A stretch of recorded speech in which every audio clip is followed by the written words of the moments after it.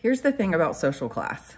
Nobody really knows exactly where they fall on the scale. It's pretty confusing. So we know that we have poor people and rich people. Those are kind of words that we throw around all the time. But what does that exactly mean? What makes someone rich and what makes someone poor? Those numbers, where those cutoff lines are probably way different from what you think they are. One of the things that I found really interesting in some of my research on well-being over the last year is finding out how much money it takes for someone to be happy and at what cutoff, level, like how much money do you have to make to be the happiest? Most American families report that at about the $150,000 mark is when they start feeling like, okay, we're able to pay our bills, we're able to experience new things, we're able to afford our food, our children's school needs, and so on. $150,000. That's quite different from what someone would think of as like a living wage, which would be much less than that.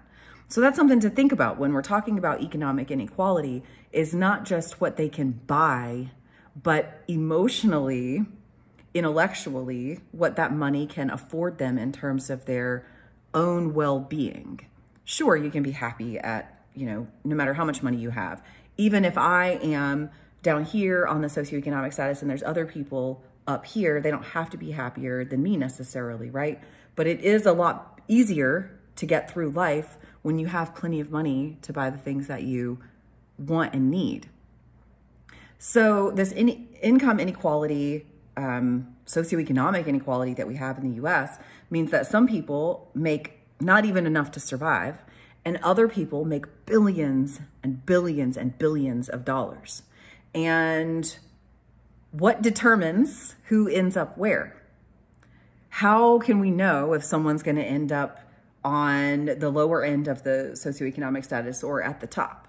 You will learn that although we consider ourselves a meritocracy, a society that, you get ahead based on hard work,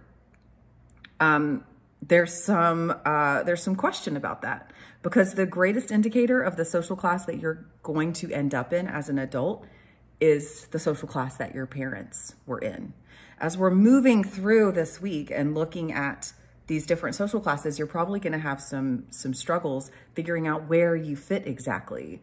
And that's okay. We don't have to, for the purposes of this, really be 100% certain where we fit. It's more to get an idea of the complexities and the ideas and the American values surrounding socioeconomic inequality and